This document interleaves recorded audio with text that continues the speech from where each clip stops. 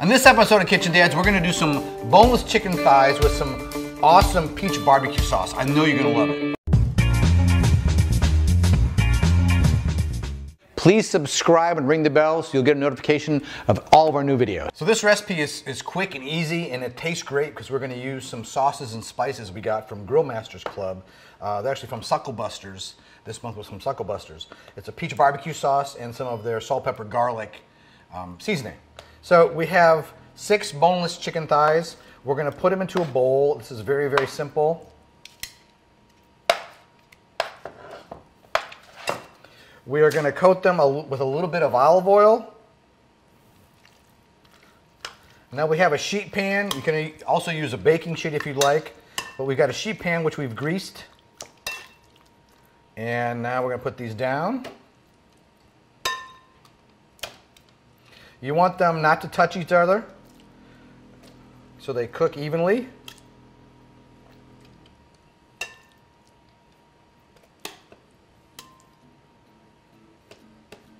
Little piece there. And we have some great salt, pepper, garlic seasoning from Suckle Busters. It's got a little bit of sweetness to it, so I like to use it before I cook. It's been really great on some steaks, but we're gonna put some on here.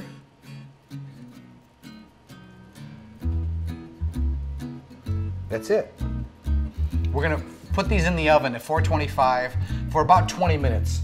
I would set your timer for 15 minutes because I want you to pull them out, and then I want you to baste them a little bit with this peach barbecue sauce. It's kind of sweet and spicy and tangy. We're gonna do while it cooks, and then we're gonna finish it again when they're done. So let's go ahead and put those in the oven. See, we have our chicken thighs. And you can see how they browned up nicely.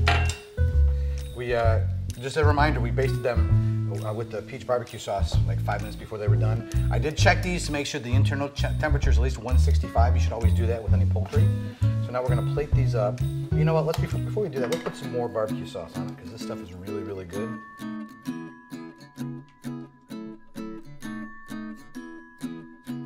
So we're gonna go ahead and we're gonna plate these up. We're pairing this with a grape and feta salad that we made, which is another video we have. You should check it out. All right. And let me give this a try because it looks really, really good.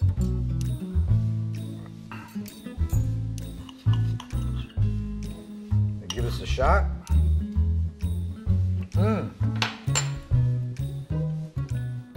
Between the salt, pepper, garlic spices that we put on this, and then the peach barbecue, it's very smoky and tangy and sweet. The balance is very, very nice.